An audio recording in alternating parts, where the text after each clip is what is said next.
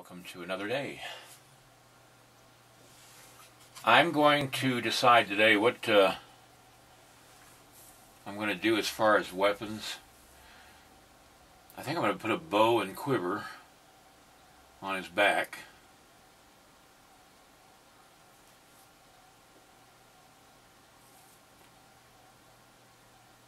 A shield and a spear in this hand.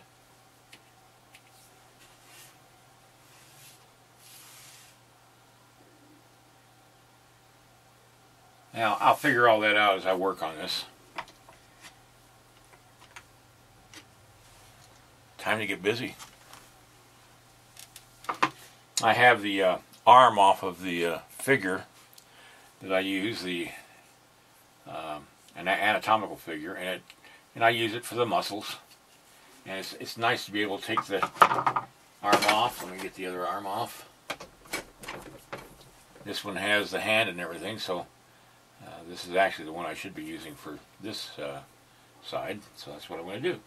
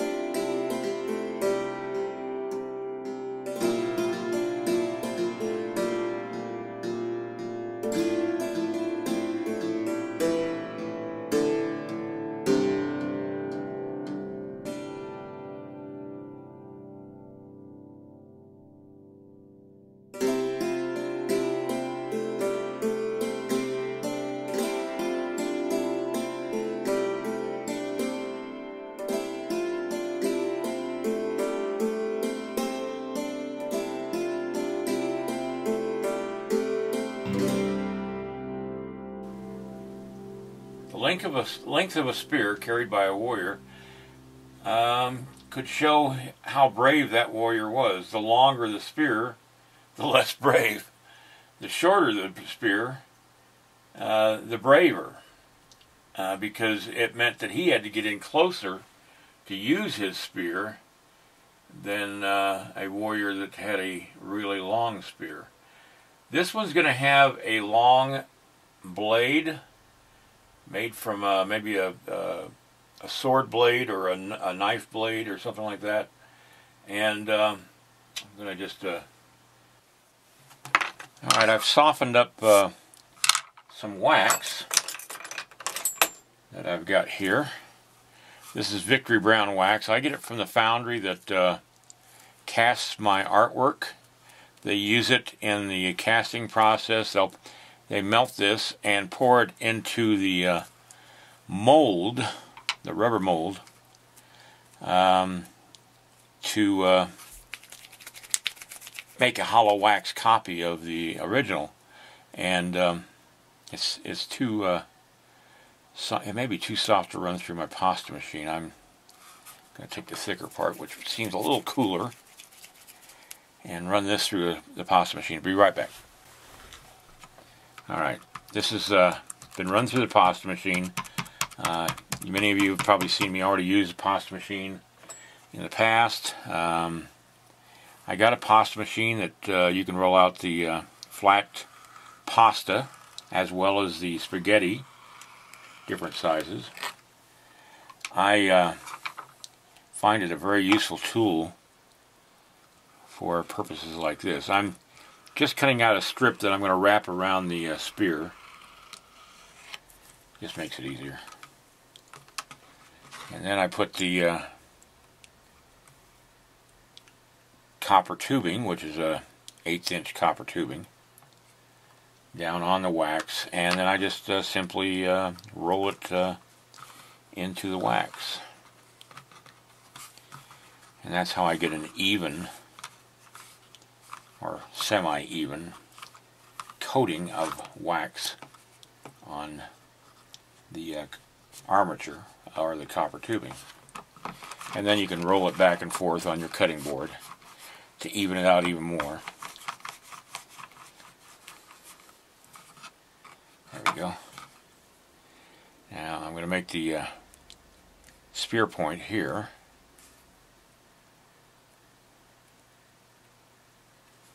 This is just roughed. I'm going to actually do a better one later on, but I just want to get a feel for what it's going to look like on the guy.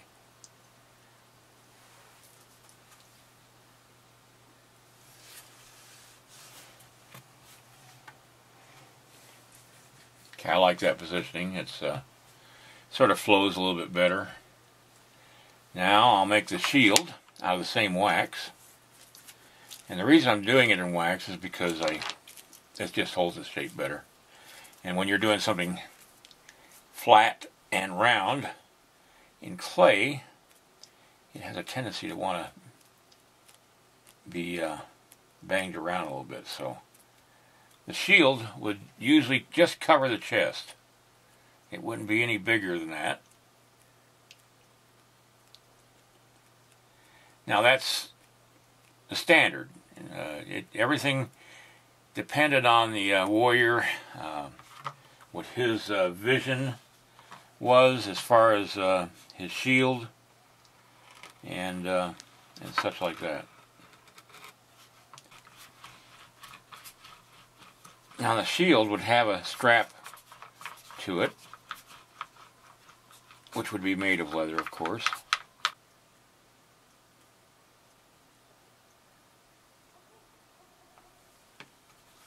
Now the reason I cut off the strap right there is because I want to get this going across his chest just right. I need to lift that up. Lift up the hair. And have it going underneath the front leg of the wolf right there. And then I'll just combine the two.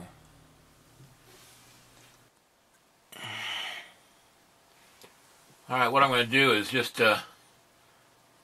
indicate fur texture with this tool here. It's just a metal tool, like a dental tool.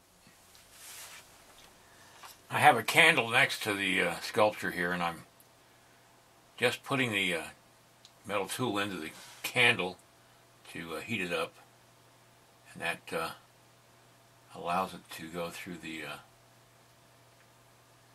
clay a little bit softer, a little easier without a lot of distortion.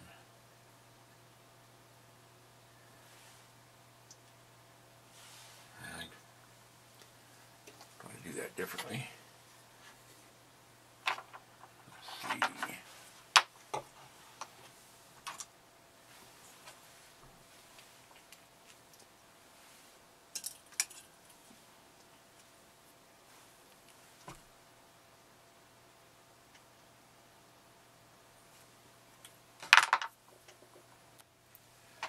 Now the fur is that there's a long length of skin between the shoulder of the leg in the wolf up to the head, and so when he ties it around his neck, he's bunching up a lot of fur behind his head, and that's what I need to show is that bunching up of that fur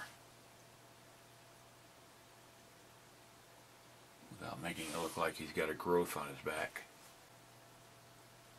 fur is laid upon each hair, is on each hair like shingles on a roof, that you would start from the bottom and just layer your texturing all the way up, from below up, so that you get that look of layer of fur upon layer of fur. At least that's what I'm trying to do here.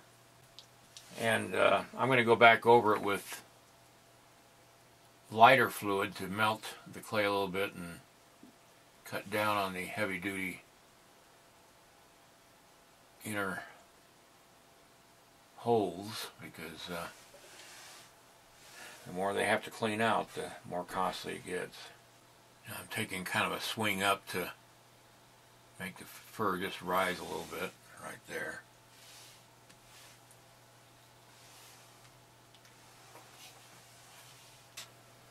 You can see the flame right here that I'm using. There's quite a bit of fur inside the ear, and that's what I'm trying to do. Show that. I'm going to do the eyes. What I'm going to do is I'm just going to press in the clay where the eyes are.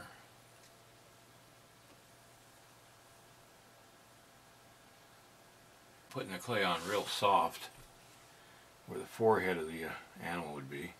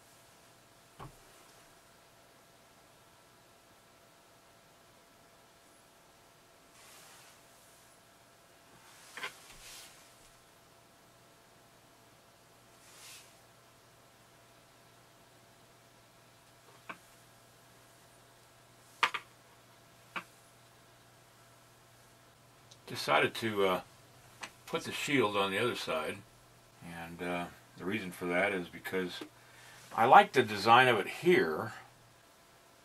I've decided to make the shield out of clay because I'm going to redo the shield's positioning, and it's for design purposes.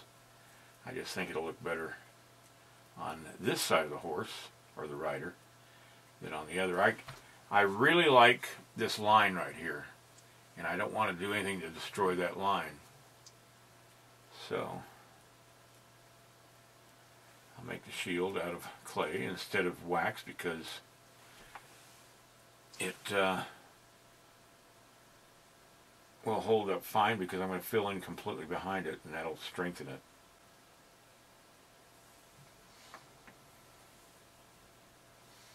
The other strap would be hidden underneath the fur, so I'm not even going to bother with that. And this is why I usually do the spear last, because I hit it and I bend the point. But the bottom edge of this would more than likely have some fringe on it, just to add a little design to it.